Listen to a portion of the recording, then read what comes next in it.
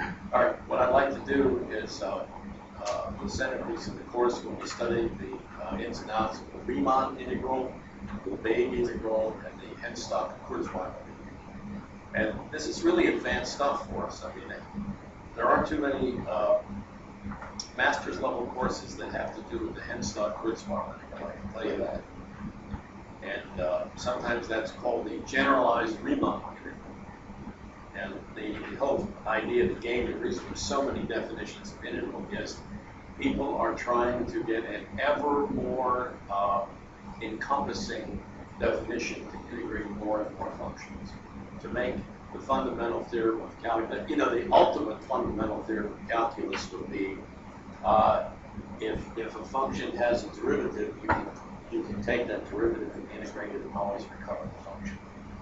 And some functions have funky derivatives that don't exist here and there, or even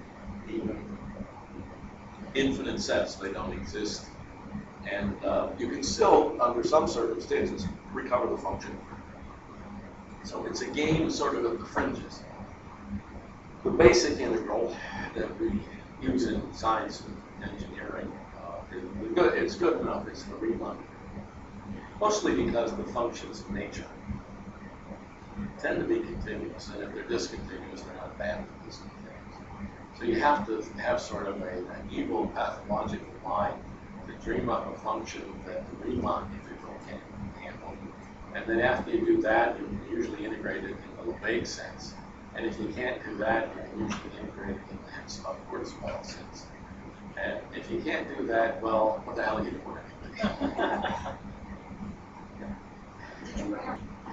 I don't want to do too much today. I wanted to go through the Eudoxian. Eudoxus. Let's see. I made some notes to myself here. 400 BC. Oh, yeah. I went to the trouble of going through in detail this argument. Has anybody read the book? I did look at it. Could you try to read as much of chapter 1 or Thursday as possible? It's an overview. And there's some technical points in there. One of them I can't figure out, so I'll probably ask for your assistance there. It's Leibniz's integration of the arctangent or whatever there. There's a drawing, and I don't know whether the drawing is mislabeled or I'm not seeing something, but I'll be damned if I can figure out how to get it. What page is that? Oh, that drawing is on page 9. Not a good sign. Don't understand. This is a mathematical novel, so to speak. The other one was an organized course. This is just a review of the major definitions of integral as they have come about in history. And the first one is the Greek conception of integration. I wanted to go through efforts of very smart Greek people whose names you probably recall. Hippocrates. I had a friend in the 9th grade that embarrassed himself to no end by we had a report or something in science class on Hippocrates, and he started his talk on Hippocrates.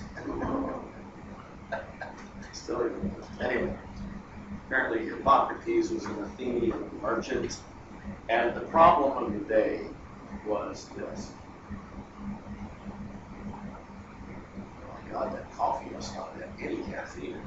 That's a pretty good circle. Pretty good circle. So here's the diameter of the circle. And let's see, I'm going to take the point down here and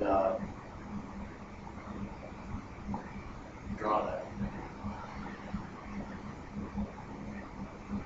So this is a square that's built on this radius, which I'm going to call RSM, R small.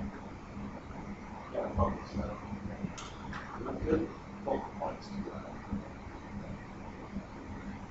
Okay. That's a lot. Better? Okay. Now, if I take a radius, I have to make this piece like that. I have this now as a radius. I'm going to call that R large, or big, doesn't it? And sweep out an arc.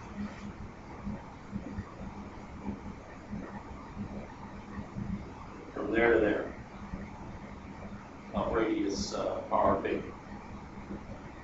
The area I want to calculate is the area of this moon-shaped thing. And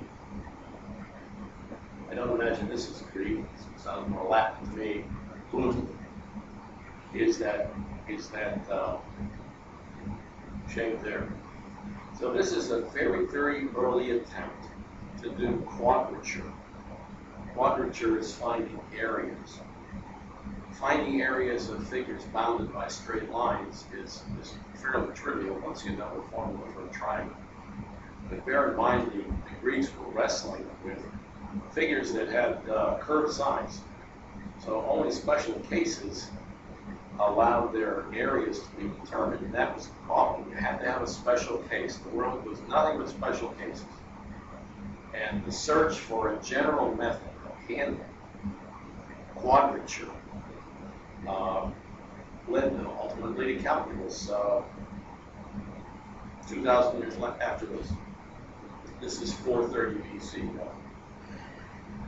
So it took till 1684 or so for this method to really be effective.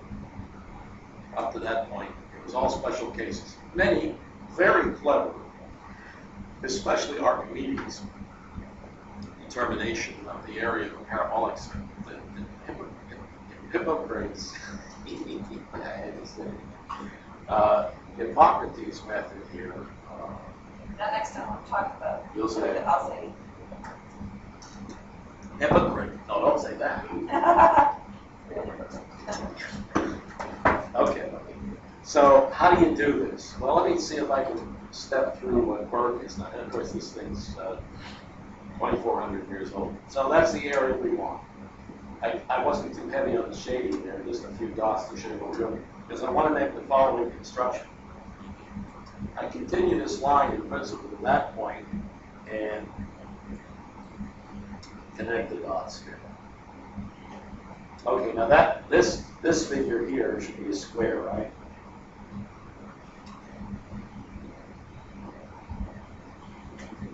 Okay. Now, there is an assumption that Hippocrates makes, which we will verify in a moment. That's Eudoxian integral.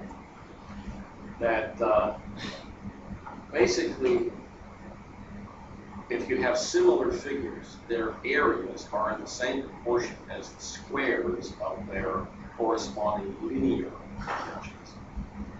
And, you know, by extension, the volumes of three-dimensional figures, if they're similar, are in the ratio of the cubes of their similar or characteristic dimension.